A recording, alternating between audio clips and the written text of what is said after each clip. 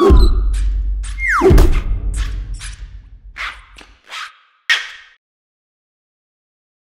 everyone, this is Peter with GoodReader.com, and this is the Freewrite. This thing is an e-ink, well, it's not an e-ink typewriter, it's a typewriter with an e-ink screen, but what we have is very bare bones. It's very simplistic. We have a little screen here, we have another screen here with some statistics and a clock and certain different menus, and we'll just take a look at this. So we have very nice keys. They feel very good. They're snappy. There's no alt.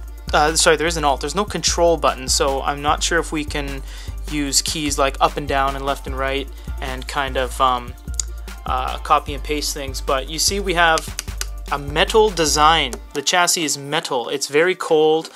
It's very hard. You even have a nice kind of handle here so you can lug it around and get your hipster on and go down to not Starbucks and, you know, try some coffee no one else has heard of. So you have different folder buttons here, and the back we have a kind of a very thin plastic. It's very hollow inside. I don't imagine there's very much to this device.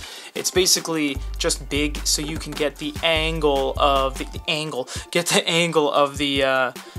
device, so it's kind of tilted up to you automatically and you get the typewriter feel.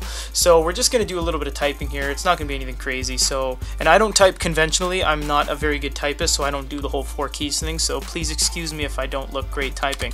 But I can say Peter is the king, oops, I messed up already. King of the world.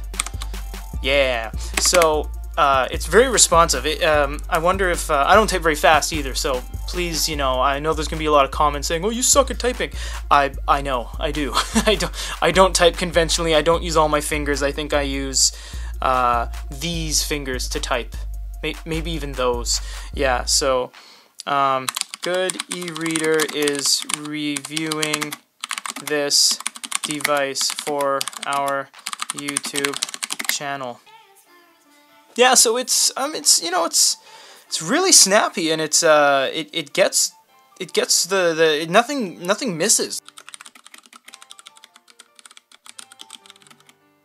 We have some different keys here. We have many different commands. Obviously, you can use Shift, Tab, and Caps Lock.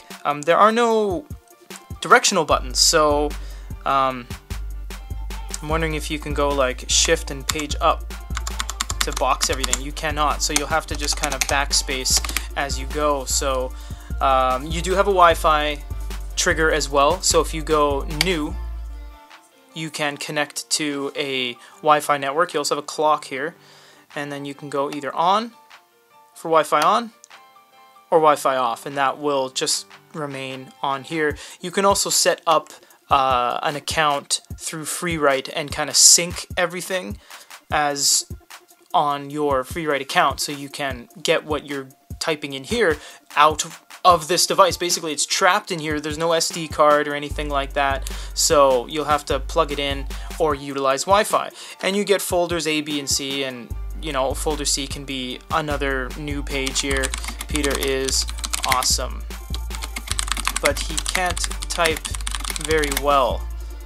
Yeah, so yeah, this thing is quite nice. There isn't much to it. That's all there is to this device, is typing and reading what you've typed and seeing how many characters, words, and I guess the reading time. I guess that's if you're actually typing. Let me see.